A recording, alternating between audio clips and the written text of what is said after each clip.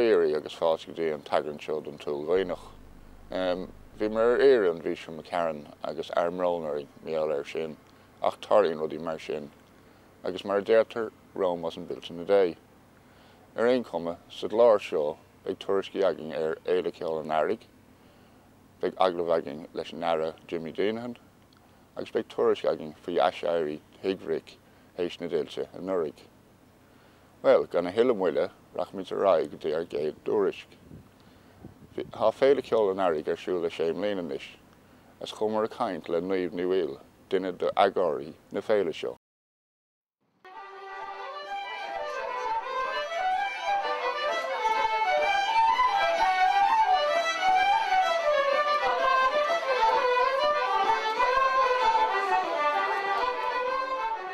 Sin príomh me tal Scoil Cheoil Earraigh ná ceol agus aránaíocht Corca agus stíl ceol agus aránaíocht na háite seo a churchan cín agus an deis a thuirt a réí an stíl sin álam agus a thuirt leo.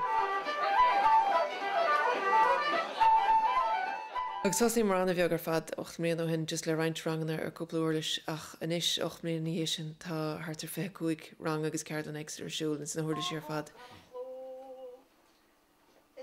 Dan ceol lárnach agus áraníocht lárnach de héal na Gaeltachta in éonchuid an tír ach an seo gur Dhuibhne chomátá sé go mórchan cín. Tá áte lofa le ceol, tá ceol just chuileáte. Tá sé sin go híntach.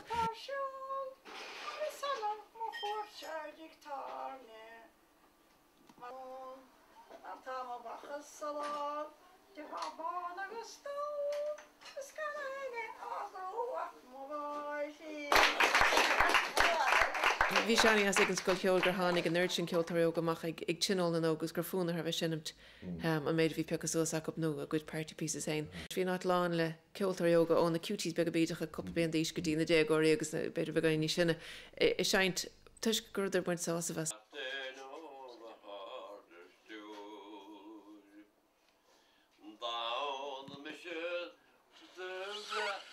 Agus tá bhil gan háachtacht Scoil Cheoil Earraigh. Mar támuid sa Gaeltachta agus tagan annach chu daine.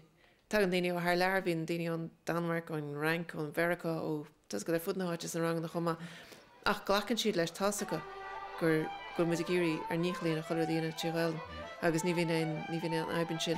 Bhíon baile lán, bhí daine chu rá ó tíos ní bhí an fearcáil ar an múltín. Seir cé chluistecha le héad riamh ó chean cean na bliana. So anuaraidh sé agus má tá daine tugann téircíos agus má tá siad ceannach ruí sa siopí áitiúil agus a ggéas na bíalana. Sure, ní chuige sin táid put anuaraidh sé.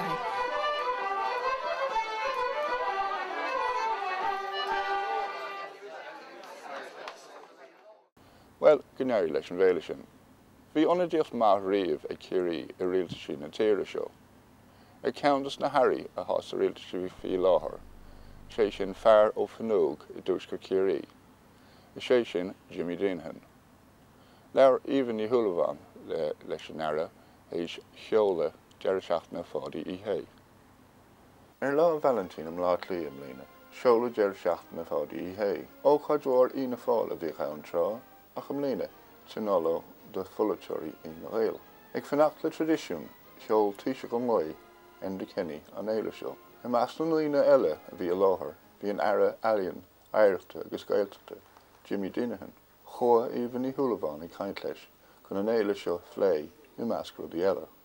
Firstly, Minister Deenihan, thanks for joining us here at Telefí Scrogall. Now we're here, of course, after a very successful launch of the podio-shaped football tournament. Can you tell us about the importance of festivals like this to rural and local communities? Well, they're obviously very important. A festival like this coming in the shoulder season is very important to kick off the tourism season for the Dingle area, obviously. And it has proven to be a huge success, now 23 years in existence, drawing young people from all over the country. And it's a proven fact that if young people come to a place, if they have an enjoyable experience there, they'll come back. And most of them, they have a long life ahead of them, so they'll come back to Dingle on a number of occasions. Because certainly over the years, the experience has proven to be generally a very enjoyable one. It's more than just football, it's the social activity as well. And also, people are introduced to a Gaeltacht area that they may not come to put for the tournament. He's quite a character, Páidí O'Shea. Everybody has a story to tell about him. So you, of course, I'm sure have your own story. Well, I would know Páidí probably more on the field than off the field. I suppose over the years I wouldn't have been a great maybe socialite or whatever, and so I wouldn't have socialised that much with Páidí. But I knew Páidí when he was a young lad. I played against him in college football. I played with him first with Kerry under-21s, and we played against each other or with each other up to 1983 when I eventually retired from football, and also we played against each other too with Fheile Rangers versus West Kerry. You spoke there, Minister, about young people, and I think a problem at the moment is a drain on young people. The government, are they addressing this, the immigration and how are they stemming this immigration? Well, we're only in government about 11 months. The root cause of immigration or the collapse of our economy were certainly set in train some years ago, and I don't want to go into that, but people know that. We took wrong decisions in this country. We went in wrong directions, and now we're paying the penalty for that. Now, the government, since we've come in, we're putting in place various initiatives. Just this week we launched a jobs initiative, and we hope to create through that jobs initiative 100,000 jobs, and I think that's realisable. I know my own area of audio-visual production, for example, that's one of the areas that I have responsibility for, the whole film, TV, audio-visual, animation. We hope to increase the numbers directly implied in that from 5,000 to 10,000. Certainly the film, television industry, animation is going quite well at the moment, and we're very successful. So overall, I think that jobs initiative, I think, will realise its target of 100,000 jobs. There's no doubt about that. And we have other initiatives like New Era. We're creating a whole new water service authority that will hopefully create about 2,000 jobs. I think it will. So overall, there's great interest in the USA in particular, and in Europe as well, in investing in Ireland at this time, especially the USA. And we have a great ally in America, Bill Clinton, who really has shown extraordinary commitment towards Ireland, more than any other American president. Not alone while he was president, but also now. And last week he organised a very successful conference in New York where major commitments were made by some very wealthy people. And at this moment of time, the reputation of Ireland is very positive in the USA, in the UK, in Europe and around the world. We seem to have difficulty here in Ireland, unfortunately, with our own media, and it's a democratic country, but certainly there's more negativity towards Ireland here in Ireland at this moment of time, certainly, than in other countries. And we are seen to be a country that's trying to pay its bills, and I think that's very important. And certainly I'm very hopeful that we can, in the future, make advances as regards job creation. And we are a creative people, and I think that creativity is now being challenged. And so I'm very hopeful, and I would hope as well that places like Dingle, that has a very, very strong cultural heritage, will capitalise on that great strength that Dingle has. Just this week, actually, I had discussions with a number of people from Dingle, influential people, on hopefully advancing the proposal for the harbour. There was a very, very exciting proposal there a few years ago.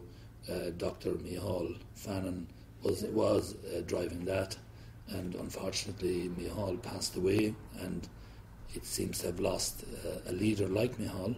But I think hopefully that we will be able to revive that project again, and I think there's scope there for a very good project down there on the harbour, at the same time connected with the streetscape.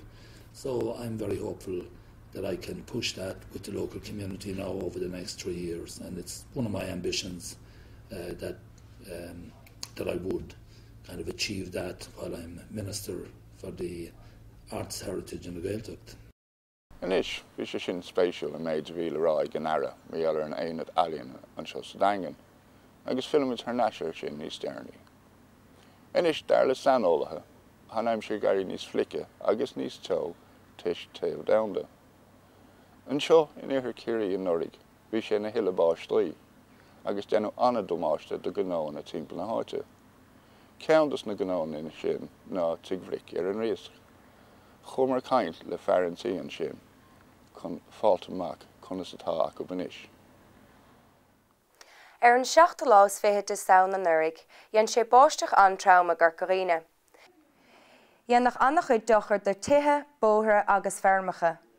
Inún chuoin cheannaigh PC mór a talún, Dhuibhneach agus scriseach an Reileach chumá ina measc. An seo ar an riasc bualadh na Ferganmh go dona. Os clíoch Thigh Bhric díreach riimiis na nullag agus thoimid chun caint le Páil míall cuasaí gnó tar éis na tubaiste. The water started coming in the front door from the river, and I went out to tell Adrian, I think we have a problem. By the time I came back out, about 2 minutes later, the water was coming in the back. So basically the river came from back through the front and straight through the place. Everything was destroyed. I mean, the house next door, the pub, the B&B, and our own house. So it was 3 feet of water came through everything. But this is the height that the water came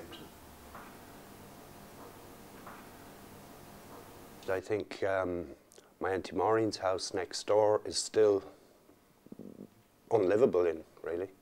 Our own house is still quite bad, yeah. We only managed to open again just before Christmas, and we had carpenters, electricians and labourers. Yeah, a lot of work. And as you said, you opened just before Christmas, but the shop hasn't been opened. Why is that? We decided that to restock the shop and get all that going again was just going to be too difficult. So we're just using it as an off license now. Inis, sin é deire leis an gclár seo, agus tSúil an go ansibh sultas. Inis, má haintsibh isteach ar Idirlín, scrogalltv.org. Leabhar tuairisc níos cuimsithe le fehuidil don agóid a Fhéile Cheoil sa Deenihan seo Mí Feabhra maidir le gearcha sa gáras láinte. Ina haanta sin, leabhar agallamh iomlán a dhéann Íomhainn thuileamh le Norman de Lunte an gáirleach nearólaí mar gheall ar an ngálar titmus. Well, sin agus fág mé slán agus bannacht agaí. Slán.